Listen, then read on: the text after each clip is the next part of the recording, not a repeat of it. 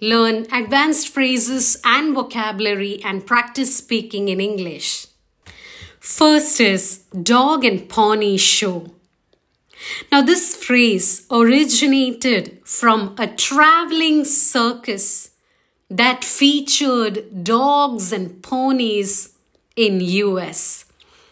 Now, the phrase dog and pony show means you are organizing an event to impress people in order to make them convince to buy your product or your service.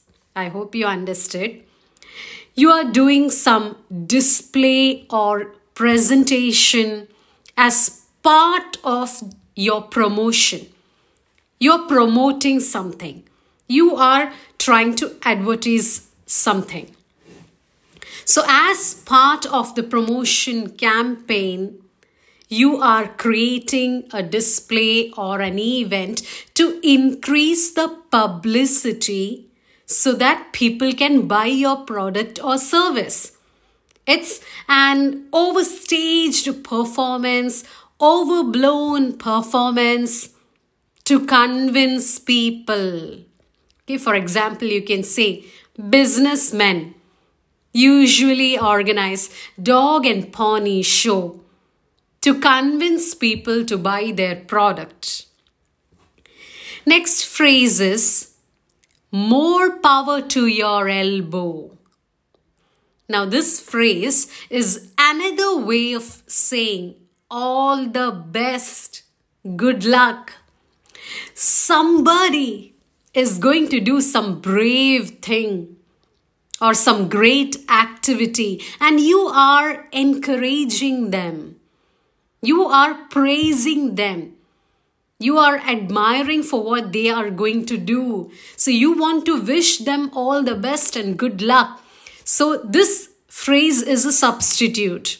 More power to your elbow. For example, when I told my cousin that I am going to start my business, she remarked, more power to your elbow. Next phrase is beat someone at their own game. Imagine that somebody made a vaccine and now you also create a vaccine but copying their strategies, copying their methods, their tactics, their skills. That's called as beating someone at their own game. Using the same methods which others used, but you are doing it more successfully. You have outdone them. You have emerged out successful than them, copying their own tactics and skills and strategies, surpassing your opponent in their speciality. That's called as beat someone at their own game. For example, you can say, hey, we can compete with our rival and beat them at their own game. Next phrase is hope the twig. It has got two meanings. The first meaning is to depart or to leave, to go away. Second meaning is death.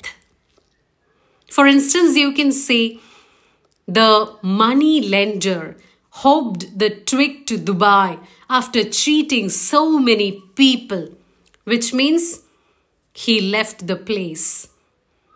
Now, as I said, another meaning of this phrase is the act of dying, death.